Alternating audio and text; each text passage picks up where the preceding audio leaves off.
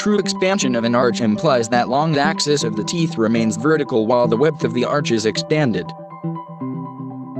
The problem is that when an individual finishes the growth phase, it becomes much more difficult for the bone to expand, and you either risk having the roots slide out of the bone or simply tipping of the teeth. Tipping of the teeth is not necessarily always a bad thing, but it needs to be anticipated and determined to be a clinically acceptable outcome. If the teeth are initially tipped lingually, this is acceptable.